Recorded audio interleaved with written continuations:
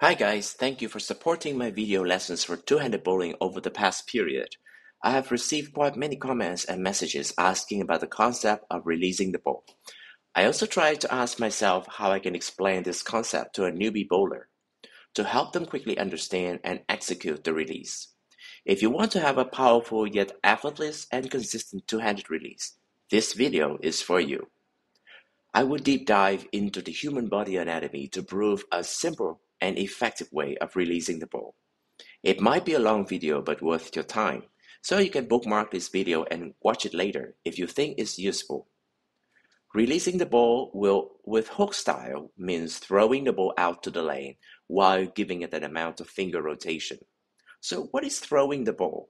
It means we seed an amount of speed to it by swinging and moving our body from the standing point to the foul line. And what is finger rotation? It means moving the ring finger and middle finger from the inside and under the ball to the outside. An optimized release is when the throwing and finger rotation happen simultaneously. Basically, in two-handed bowling, when bowlers reach the foul line and the bowling arm is about to reach the angle, the fingers will finish their movement by automatically closing to the side of the ball. This is the natural movement of the arm and hands.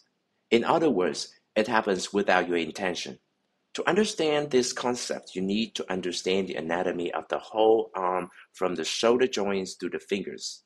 We'll start to examine the biomechanics of the arm. According to the research about the general coordination of shoulder, elbow, and wrist dynamics during multi-joint arm movements, for most movements, shoulder muscle torque primarily determined the net torque and joint acceleration, while interaction torque was minimal. This shoulder-centered pattern occurred whether subjects reached targets using straight or curved finger paths. This research shows that the shoulder muscles and joints play a major role in determining the arm movements.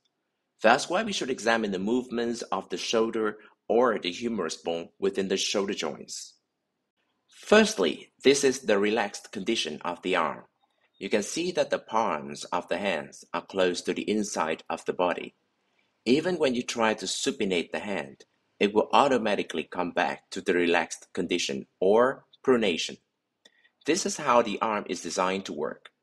This mechanism works exactly during the downswing and release without your awareness. Let's dig deeper into this mechanism. This pronation movement is caused by the inward rotation of the humerus at the shoulder joint. When holding and swinging the bowling ball, your bowling hand and arm are in a supination position. This means the arm is just waiting for its pronation during the downswing and release when you finish the shot. The inward or medial rotation of the humerus is caused by the contraction of the subscapularis muscle, which lies deeply under the scapular bone. That's why we hardly recognize the existence of this muscle. Once we recognize its existence and function, we can utilize it. Now, this can be called the secret of the bowling release. When the humerus rotates inward, your elbow will also rotate inward, hence your arm and finger. This is a consequential movement starting from the inward rotation of the humerus. So the conclusion is you don't need to intentionally rotate the hand or the fingers at all. The natural and automatic rotation of the humerus did that. If you try to rotate the hand or fingers, you will over-rotate the ball most of the time. So, what we can learn from here is we just need to utilize the automatic pronation of the humerus to create the ball rotation and make it hook. We can forget everything about the hand or finger rotation. This sounds weird, but true. The less you do, the more you get. But how to trigger the pronation of the humerus? Very easy. You just need to tuck your elbow to the inside during the push away and keep it there during the approach. This movement supinates the arm or exactly the humerus bone. Then the pronation process will automatically happen during the downswing without your intention. I need to emphasize that you don't need to supinate the wrist before tucking the elbow. Just hold the ball with two hands with the wrist in the pronation position. Then you tuck the elbow to the inside. That's all. The supination of the wrist is useless in this situation, or it just makes your wrist more tense. The arm will come back to its pronation placement, just like a spring moving back to a stable position when pulled out. This spring back movement creates the rev rate with the least effort. You just need to approach the foul line and follow through. What you see during the finish of the release or the arm swinging back and forth when the ball has gone off the hand is just the inertia of the humerus pronation. I don't intentionally try to push the ball out to the lane at all. I recognize that if I try to do that, I just ruin my accuracy and even lose my release consistency.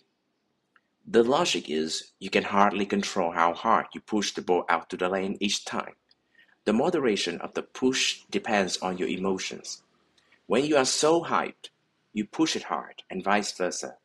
Depending on something inconsistent will not give you consistency. Meanwhile, the pronation of the humerus is quite the same most of the time. I must confess that it's really hard to resist the urge to push the ball out to the lane during the release, but you can practice minimizing it by focusing more on the approach, sliding, and keeping the elbow tucked during the approach. Trust me, you don't need to push the ball much and still have a sufficient ball speed. The speed from your feet and the kinetic energy from the arm is more than enough. It's okay to add some push to the ball during the follow-through, but if you want to increase your consistency, I recommend you minimize the push because it's very easy to overuse. And why do we have to use more energy to make a shot and strike when using less energy can also create the same effect while maintaining the consistency in the long run? So the concept of the release is we seat the arm to a position where it accumulates kinetic energy. Then we let the body do the rest of the job and follow through with it. What we need to control during the release is to moderate the pronation to match it with the ball's rotation angle we want. How? Very easy. I also mentioned this tip in another video about how to control the ball's rotation angle. You can find the video in the upper right corner of the screen. By the way, I will shortly repeat it here. The hand position during the follow-through dictates the ball rotation angle. The more open your hand is, the less ball rotation angle you have. So opening your hand more or less depends on you. Easy, right? In some special cases, you want to have the least ball rotation, or you want the ball to roll end over end. So move your open hand farther a bit to the lane during the follow-through. So during the swing and release, you just need to tuck the elbow to the inside during the push away. Keep it there and control the openness of the hand during the follow-through. Tuck, relax your whole arm and let the body do the job. That's all. Super simple, right? In this way, I guarantee that you will have an effortless yet powerful and consistent release. Some bowlers don't tuck the elbow inside during the push away.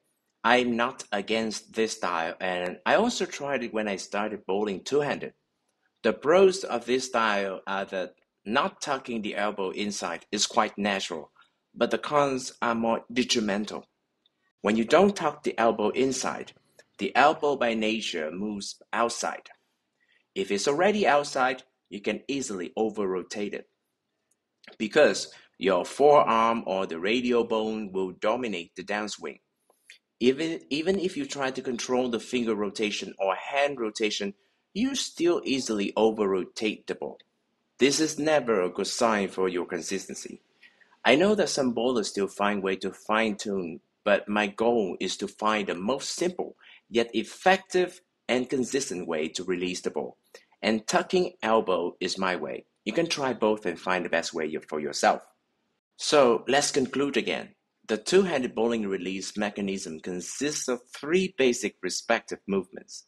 Firstly, the supination of the elbow joint, or you tuck the elbow to the inside part of your body during the push away. Secondly, the downward movement of the bowling shoulder under the non-bowling shoulder during the downswing. And then the inward movement of the pronation of the humerus. That's what you need to understand and what you need to remember when executing it. First, tuck your elbow to the inside part of the body during the push away. Second, control the openness of the bowling hand during the follow through. That's it. Now it's time you hit the lane and try my tips. If it helps improve your game, don't forget to subscribe and give me some comments. Also, like or share this video with your friends if they want to improve. See you in the next video. Until then, enjoy bowling.